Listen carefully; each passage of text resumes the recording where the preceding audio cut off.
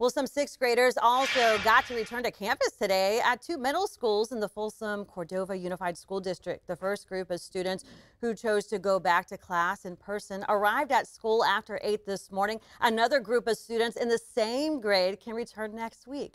This is a new hybrid learning model where students alternate between in-person and distance learning every few days this month. Now, younger grades in the district have been back on campus for weeks, but they just got approval from Sacramento County to bring back sixth grade.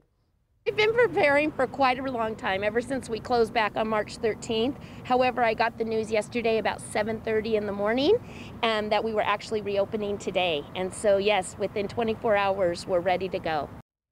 Two more of the district's four middle schools welcome back sixth graders the week of the 15th. The district did apply for a waiver with the County Department of Health to allow older grades to come back, but it wasn't approved. The district will be able to bring those grades back once the county hits the red tier. I know a lot of kids are grateful to be back in instantly. school. The second